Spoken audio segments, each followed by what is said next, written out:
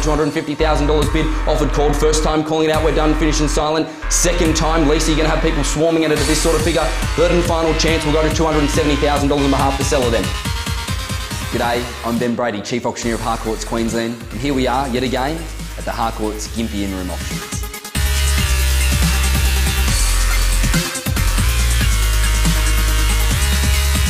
Today was more of an intimate crowd at the in-room auctions.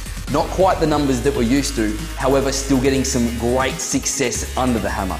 The property at number 56 Azure Avenue, marketed by Lisa Hornsby. It was a fantastic effort with the negotiations. She ticked all the boxes throughout the whole campaign, and that resulted with a under the hammer for her. First time calling it out at $435,000, it's great buying at that level. Second time, Harcourts Gympie's results under the hammer just keep going north. It makes me wonder where their limitations actually are.